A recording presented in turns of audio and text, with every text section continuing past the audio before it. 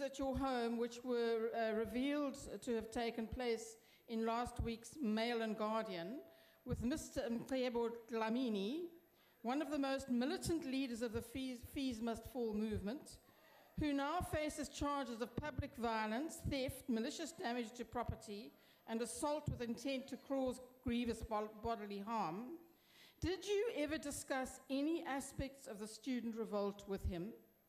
And did you provide him with guidance as to how to calm the situation rather than to inflame it? Thank you. The Honorable the Minister. Thank you very much, Madam Speaker. Firstly, the member speaks as a fact on a newspaper article without actually putting facts to the nation. One, my answer, Madam Speaker, the meeting never took place.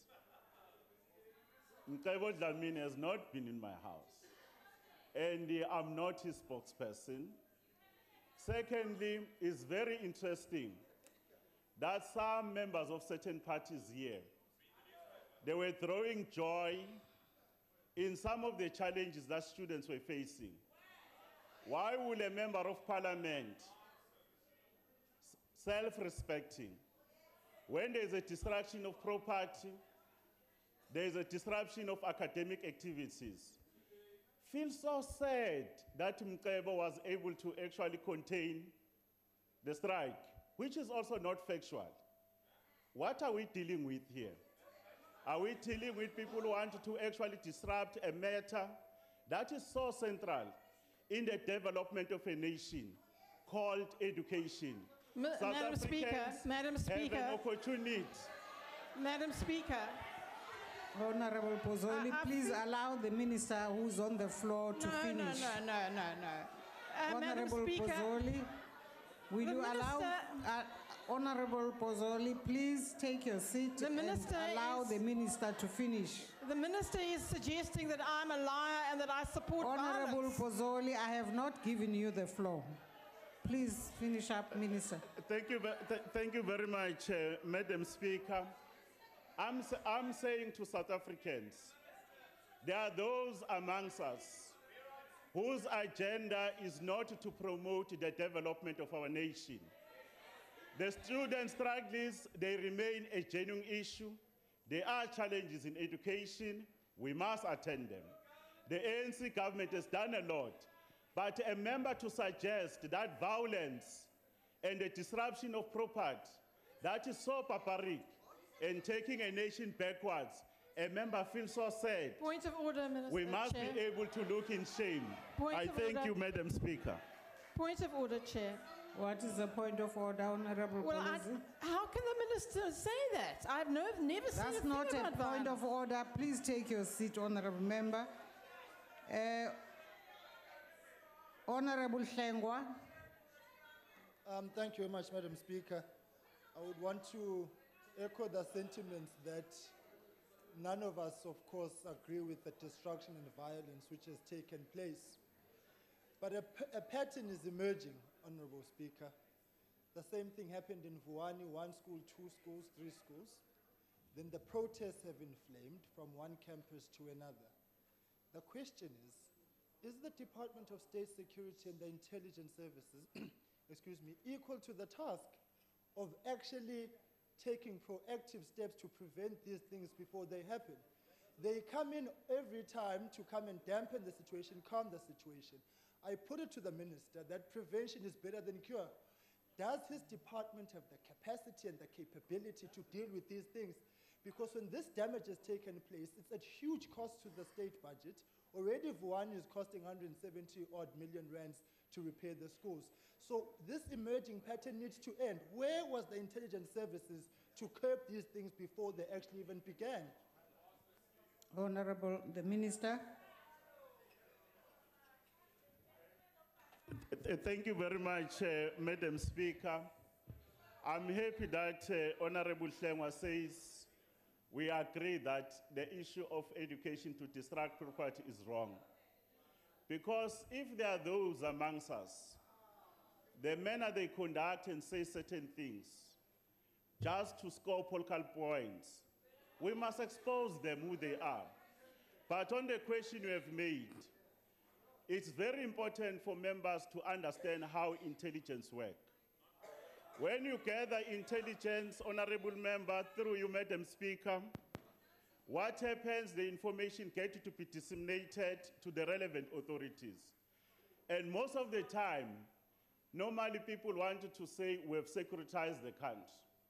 When these issues, before they become security matters, they are matters that should have been attended at a local level, either by relevant authorities.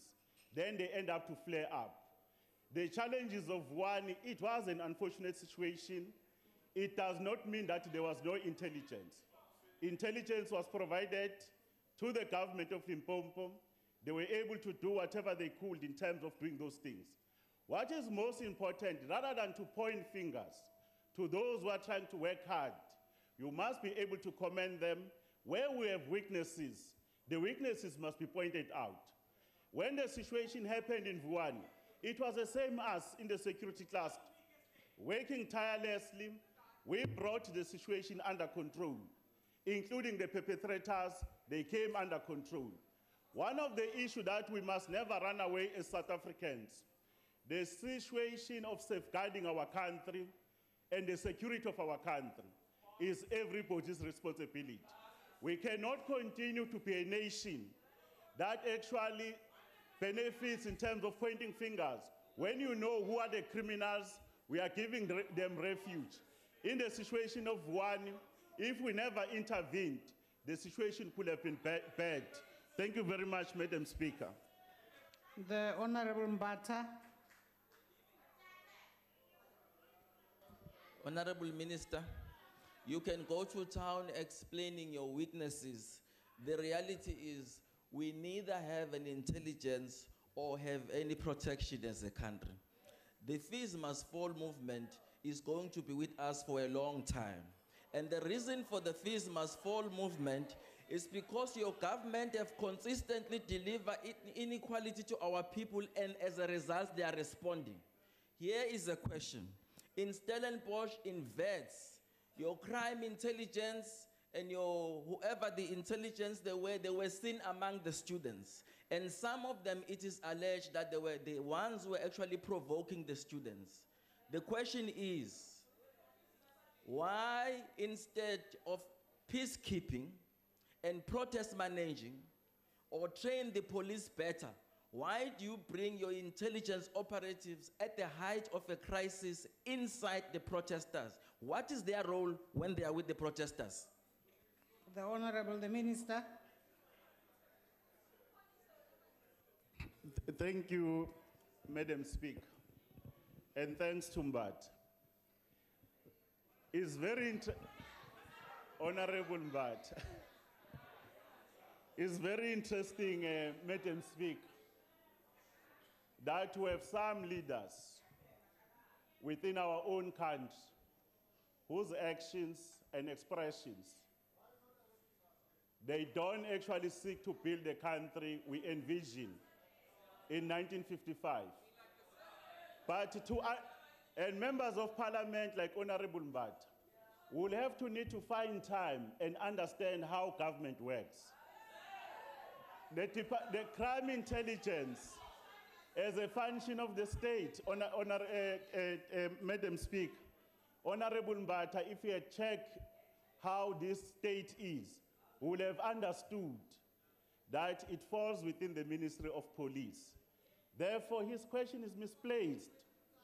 Secondly, the presence of intelligence services were being made here, Madam Speaker, to respond to allegations without substantiating them and try to cast aspersion on other institutions or individuals.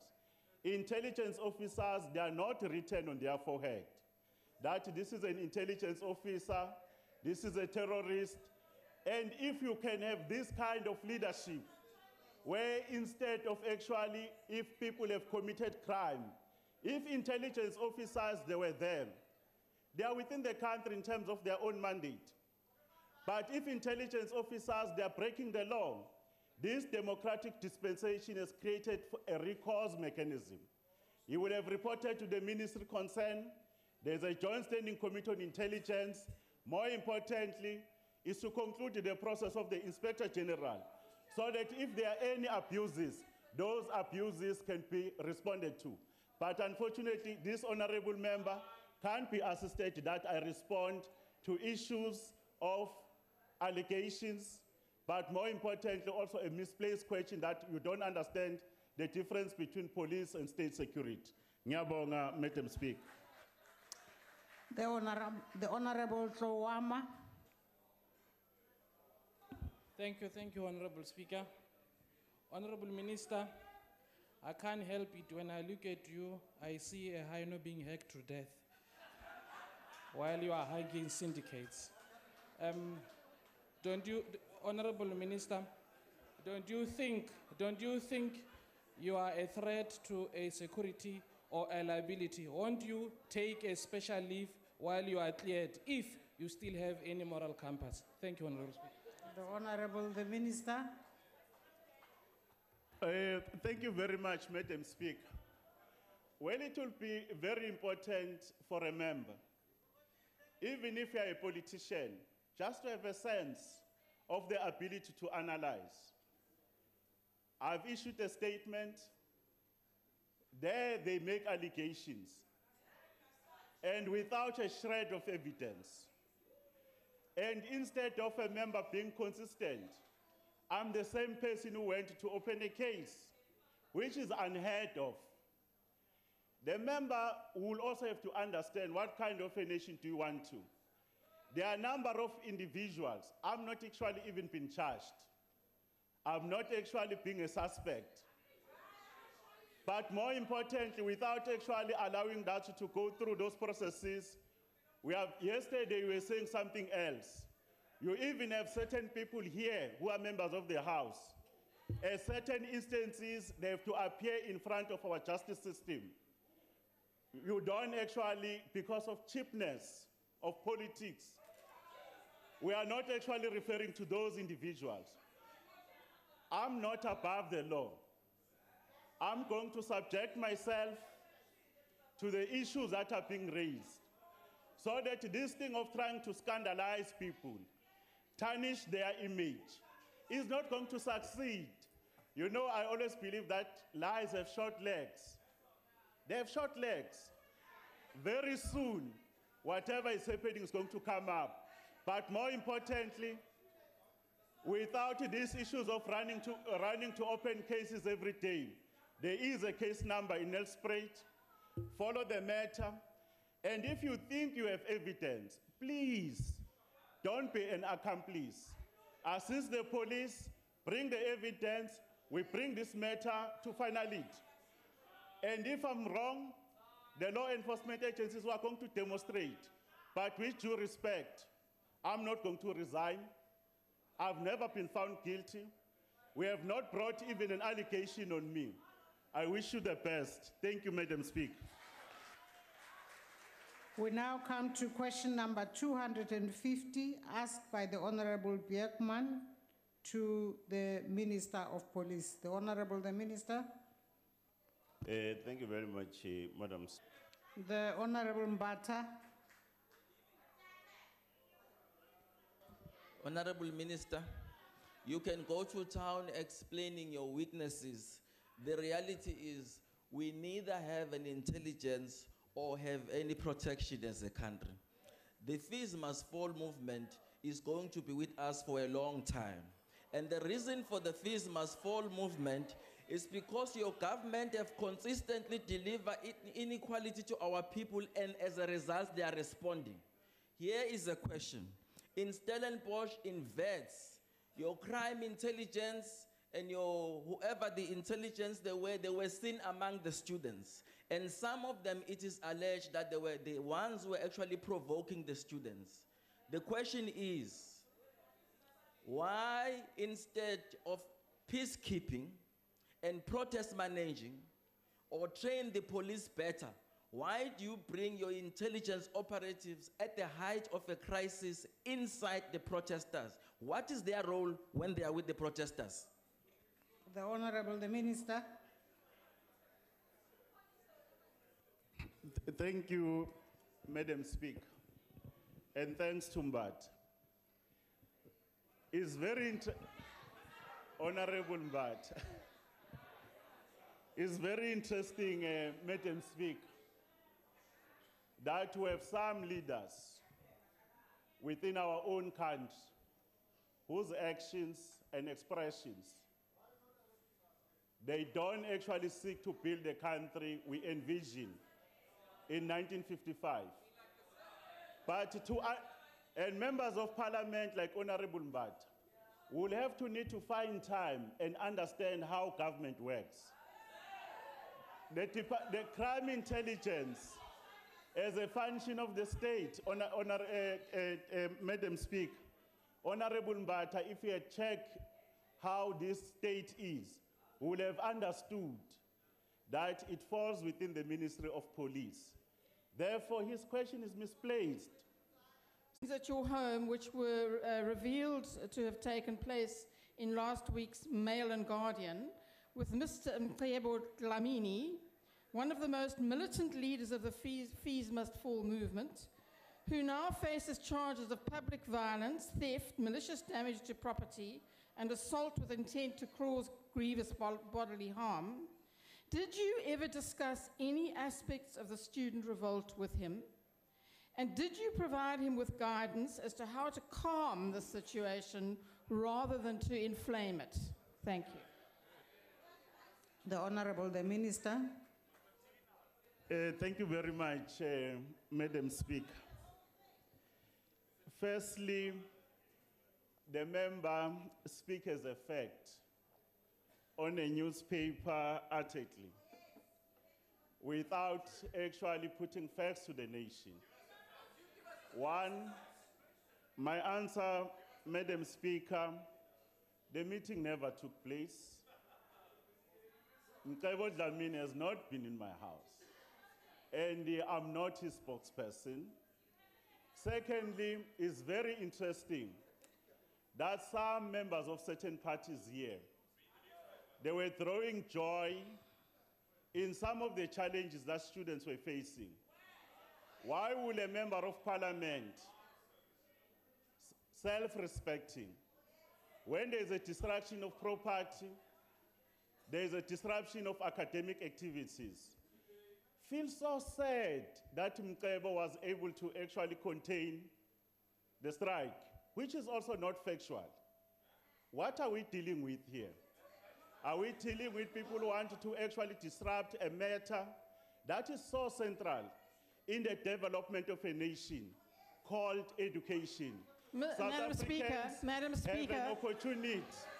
Madam Speaker. Honorable Pozzoli, please allow the minister who's on the floor to finish. No. Honorable Pozzoli, will you allow Honorable Pozzoli, please take... Secondly, the presence of intelligence services were being made here, Madam Speaker, to respond to allegations without substantiating them and try to cast aspersion on other institutions or individuals. Intelligence officers, they are not written on their forehead that this is an intelligence officer, this is a terrorist. And if you can have this kind of leadership, where instead of actually, if people have committed crime, if intelligence officers, they were there, they are within the country in terms of their own mandate. But if intelligence officers, they are breaking the law, this democratic dispensation has created a recourse mechanism. You will have reported to the ministry concerned. There's a joint standing committee on intelligence. More importantly, is to conclude the process of the Inspector General, so that if there are any abuses, those abuses can be responded to.